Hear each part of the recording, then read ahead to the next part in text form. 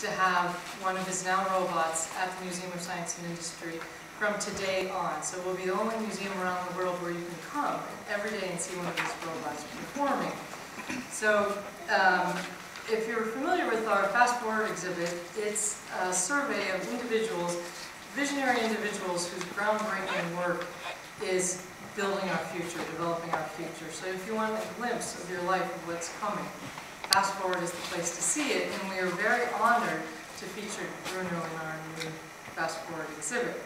So after the lecture presentation, we can have question and answers, and if you saw the robots dance and you want to see them again, they'll be in the rotunda at 4:30, and if you didn't see them dancing earlier, you don't want to miss this presentation. So without further ado, here's Bruno.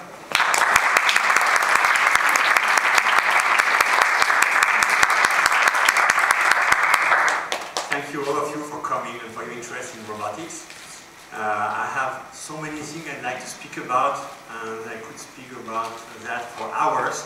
So I've chosen some different approaches, and just to begin, because I don't know whether everyone has seen the show, I want to show you two videos to introduce what I'm going to say later on.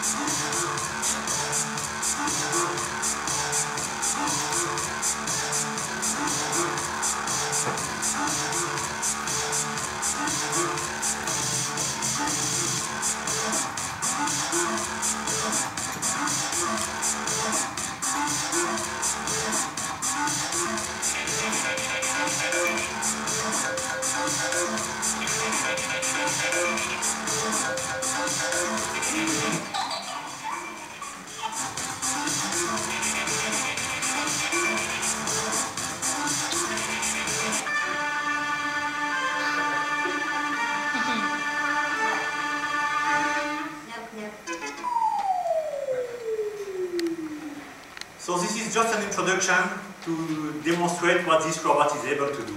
But it's just demonstration, fun. Now what may he do in reality? How can he be useful? So here is another video. Matteo is 10 years old. The most heartbreaking thing for me to watch is the fact that he can't communicate. He doesn't say, "Mom, how are you today?" or "This is what I did today." He thinks he's telling you, and he doesn't understand why you're not getting what he's saying. That is heartbreaking. Lisa Delpreet's son, Matteo, has autism, a developmental disability that impairs social development, affecting 1 in every 100 children in this country. The University of Notre Dame is working to break down the communication barriers associated with this complex disorder through the innovative use of robots in clinical therapy. Hi, Matteo. How are you today? The purpose of using interactive robots is to provide a motivation for the children with autism because they tend to have this intrinsic interest in technology. You finished, Matteo?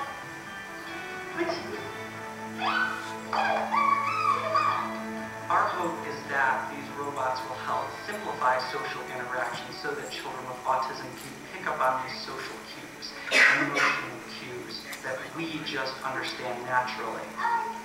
You like her? Go ahead. I'm glad.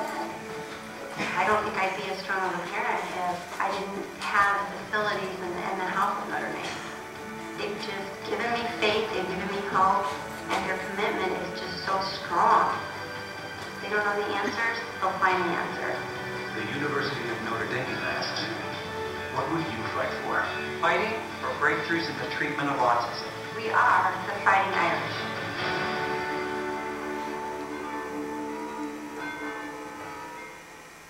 So there are many applications of the robot.